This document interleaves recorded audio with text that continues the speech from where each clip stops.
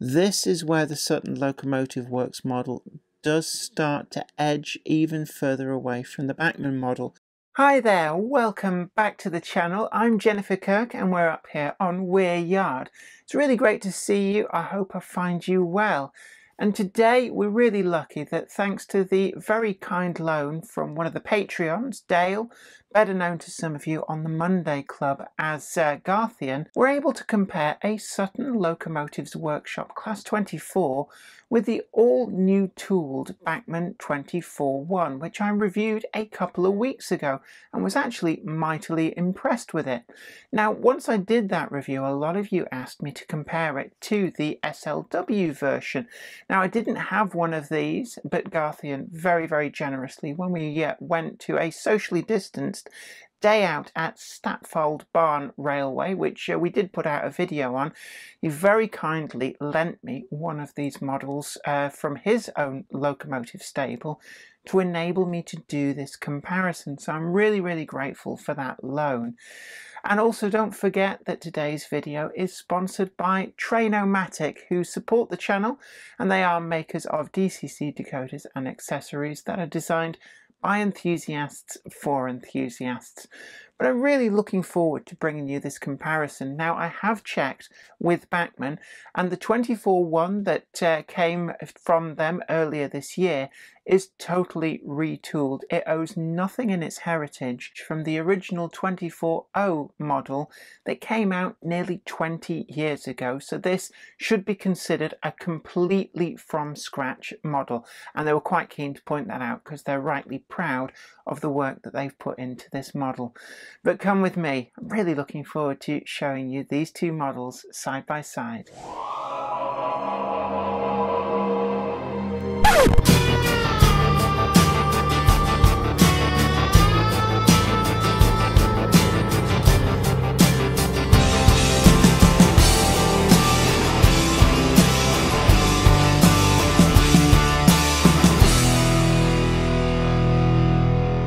So we already reviewed the Bachmann Class 24-1 and I've got it back here. This is the model that I picked up brand new through the affiliate links that you see in the description box down below.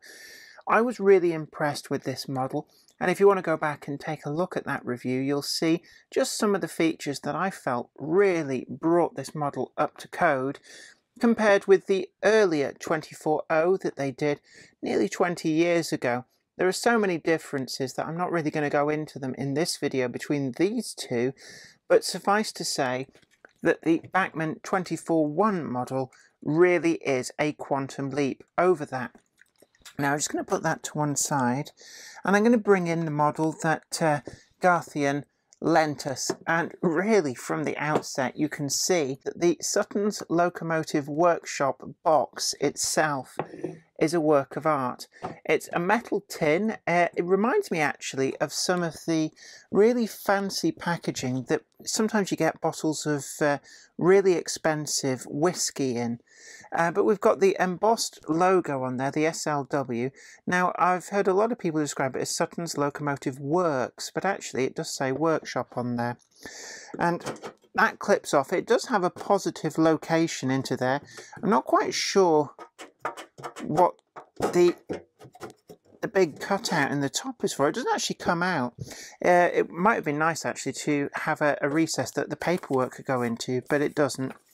And this is the all singing, all dancing sound and stay alive fitted version. So you can see there we've got all of the details on the sound. Now I have had this running, and I can say it really is impressive sound wise.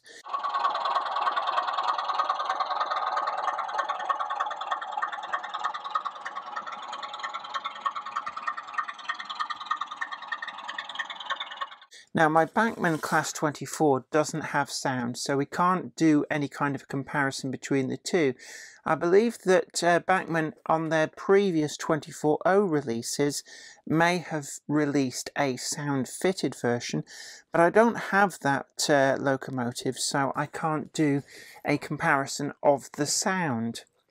As we delve deeper into this box, we do finally get to the model itself.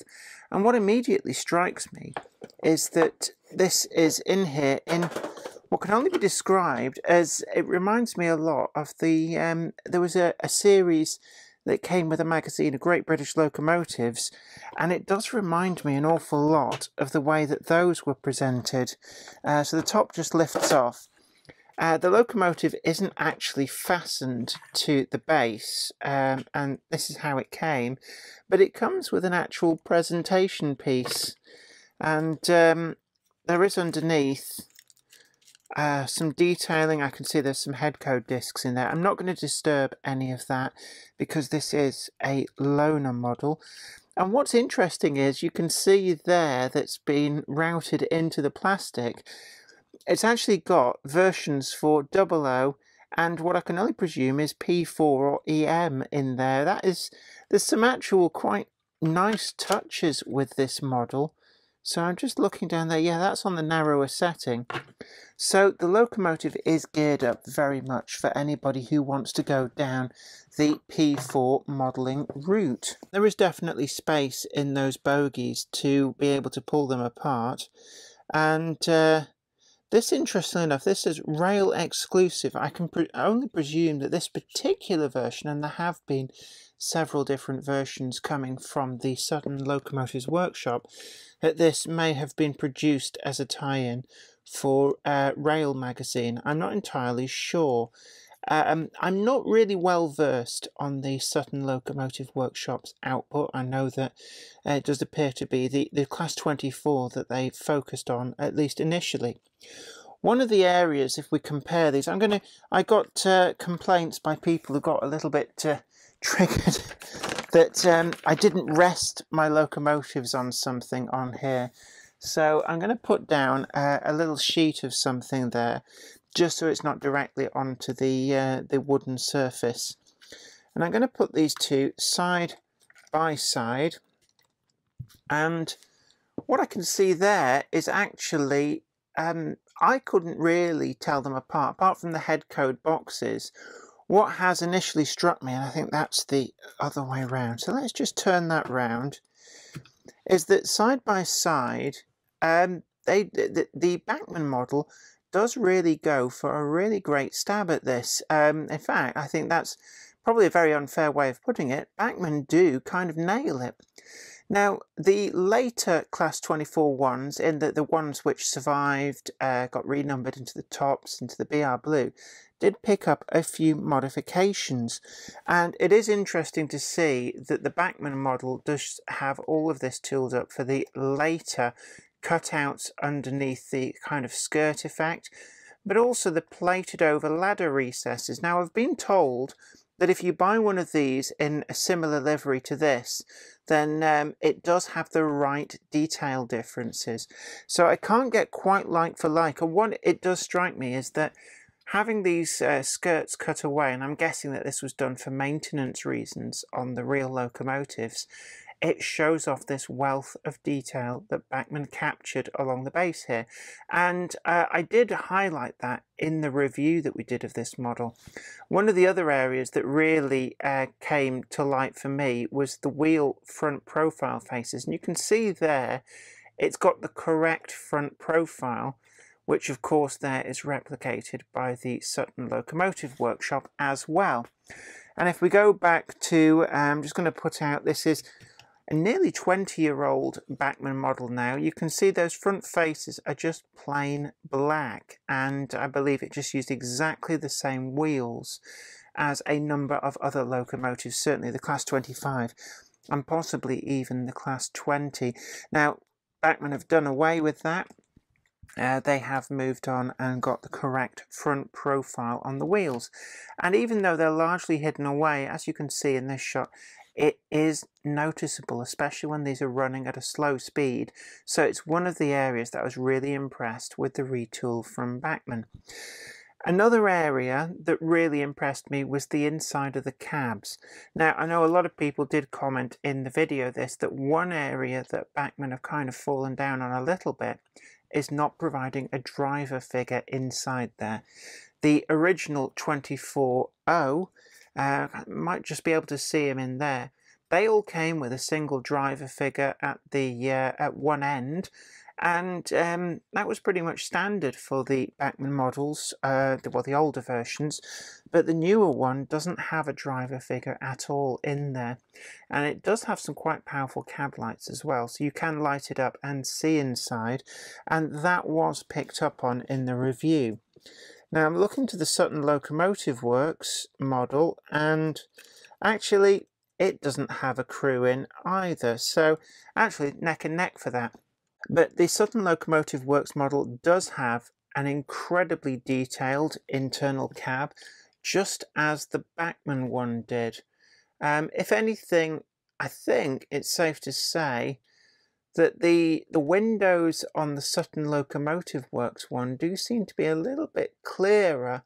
I think that the Bachmann ones maybe got that kind of almost like a slight fishbowl effect down the sides, and you get a much better view inside the cab. The side windows, they do look a little bit better to me on the Sutton Locomotive Workshop model, but not by a huge amount. One area though which did stand out for me is the plastic handrails on the Bachmann version. Now these are much improved over the, I'll just show you this side of this model, and you can see it's already lost one. This was a real bugbear back in the day. These plastic handrails came off ever so easily and did seem to be very chunky and overscale. Now the new retooled model has made them somewhat finer. They do seem to be a lot more robust so far, but the Sutton Locomotive Works have just gone completely down the metal option, and you can see they're not quite so much in your face, and I think that they do work better. But that said, it's tiny differences. When we look to the roofs, this was another area I was quite keen to look between this pair. I'm going to just see if I can get the light to just sit on these better. The blue one is actually very difficult to show under this light and get you to see the detail. To my naked eye, I can see all the detail does largely line up, but for some reason with the reflection of the light, the camera does appear to be struggling. I'm also going to bring in the original Bachmann model here, and you can see the difference. It's a little bit cruder on the roof, and the big area for me is this area here. It shows up probably best on the Sutton Locomotive Workshop model, and it's this sort of roof silencer and exhaust. And the new 24.1 Bachmann model has it.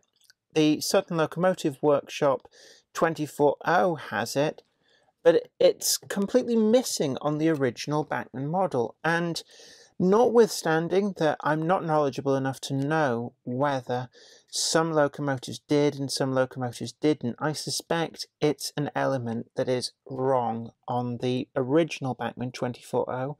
So it's nice to see that they have tooled that up, and it's one of the areas which I did highlight in the review. The Sutton Locomotive Workshop model, the actual finesse of the roof detail itself, I would say, is on a par with each other, but it does edge ahead with these completely see-through grates, both on the exhaust, which is just part of the moulding on the Bachmann model, and this other roof vent as well. You can actually see right down into the model, whereas on the Bachmann model it is just a plastic recess, kind of embossed plastic in the mould. The original 24.0 model as well, that's pretty much the same, although the new 24.1 is slightly finer on the detail on those. The fan vent as well, I'd say they're about even across the three. Just bear in mind that with the different liveries, certain details really do come to the fore, which aren't necessarily better or worse. It's just they show up better or worse depending on what colour they are painted in. Now, looking to the front faces, I've already shown you these. I think we get a pretty good run for the money from the 24.1. Of course, these won't be identical because this is a locomotive that's got the head code box, looks to be also refurbed, so it's got a few detail differences. But overall, I think that both of them capture that kind of curve on the top of the cab where the roof comes down equally as well. And it's something that I'm going to actually show the Sutton Locomotive Works model to the older Bachmann model, and you can see instantly it's much flatter on the older Bachmann model. The radius of that curve is more pronounced there, and these are probably a much better direct comparison. And then let's bring in the Bachmann model, and you can see that that curve is reasonably matched between those two. So all in all, I think that the Bachmann model and the Sutton Locomotive Workshop model are certainly evenly matched, to the point where on the market at the moment from Bachmann you've got the 24-1 tooled to this standard, but they haven't yet retooled the 24-0. Now I did ask Bachmann about this, and they're playing their cards very close to their chest, as you might expect, and what they did say was that they did confirm that this is completely retooled. It's a completely new model. There is nothing in this that is carried over from that original 24-0. And they said that whilst there's no public plans, no immediate plans to retool this, never say never. So I suspect it's on the cards. It can't be too difficult to turn this into this, and I would suspect that at the production stage, given that this is a complete new tooled model, it would be pretty sensible to be able to have slides in the tooling to be able to do at a later date the 24-0. And I think at that point, because these Bachmann models are much more widely available, I think you actually have to go straight direct to Sutton Locomotive Workshop for their version. Certainly, I've struggled to find it anywhere in the shops. I think that Bachmann are going to edge it, and certainly, in my mind, I think both of these models are very even Stevens. I would rate them identically. I think that they're both as good as each other. They are both really great locomotives. The sound and the stay alive that has come fitted as standard with the Sutton Locomotive Workshop model is great, and we're going to show some footage of that running and get some of that sound in action. But it's not a fair comparison to say, oh, well, that's so much better than the Bachmann one, blah, blah, blah, blah, because I don't have a factory sound-fitted 24 to compare with it in any way. There are plenty of aftermarket options for sound fitting, which is not too difficult. Now, certainly the Bachmann model is a 21-pin decoder socket. I have not delved into the Sutton Locomotive Workshop model. As this is a loaner, I am not going to mess about, so just so that you are aware, there won't be a DCC fitting guide for this one, but certainly there is a DCC fitting guide in association with Trainomatic, our channel supporters, for the 24-1 if you go to the video for that. I've got them now on the track, and as you can see, the stance is both really good, and also those battery and fuel tanks really do look good on both the models. And that was one of the areas that I highlighted on the Bachmann 24-1 model, that they'd really upped the game. Another area that this lighting does show up quite well, as you can see those body side grills, the big one there behind the back-to-back cabs. I do feel that the Sutton Locomotive Workshop model slightly has a greater sense of depth behind that, but saying that, the Bachmann one is still pretty acceptable, and it does still give you a sense of the structure that would be behind those, but I feel that the SLW one just slightly edges it on that. Now we're going to try running them now, so I'm just going to get my control. They're both DCC fitted, and if you're looking for a DCC fitting guide for the Bachmann 24-1, then do look to the review video that we did on this, and we did fit a Trainomatic 21-pin decoder in relatively easily. So we've got the 24-1, and let's just give that some power. and it does pick up pretty well at low speeds. Slight notchiness, but that's pretty normal for a lot of models, and extended running in period, which this hasn't actually had, would certainly go some way to actually alleviate some of that. There's a great deal of weight on these, and its haulage capacity is really good, and the running characteristics are very, very good. The Bachmann Type 2s were always a very, very good stellar performer, and I've certainly been really pleased with this new version, which has certainly carried on that mantle and indeed has exceeded it ever so slightly as well in terms of haulage capacity. I will show you that you can turn the cab lights on and off independently on the functions, but I'm going to go back now to the Sutton Locomotive Workshop model. And this, of course, is full sound fitted. I'm going to give you a blast of that in a moment, but certainly first up, there's kind of a humming noise. I think that's to do with the motor, but you can see this is where the Sutton Locomotive Works model does start to edge even further away from the Bachmann model. The Bachmann model is good, but on that slow speed, there's no hint of notchiness on the gearing. There's no ever so slight juddering. I'm just going to change directions. It does take a little while to register that I've told it to go the other way. And I think that is something that you can reprogram. And this is, it's going to the right is slightly uphill, to the left is slightly downhill, which can always be a bit of a revealer about the transmission on model locomotives. But certainly the Sutton Locomotive Workshop model is having no issues whatsoever at very, very low shunting speeds. It also has to be said that with it being factory fitted with the Stay Alive, it does seem to really help that smoothness. Now, lighting wise, funnily enough, it is actually synced with the sound. So when I turn the lights on and off, it sounds like the cab door slamming. Not sure that that particularly adds anything, but we're going to go now for the full startup. I'm going to press F1, and this is the sound on the Sutton Locomotive Works Class 24.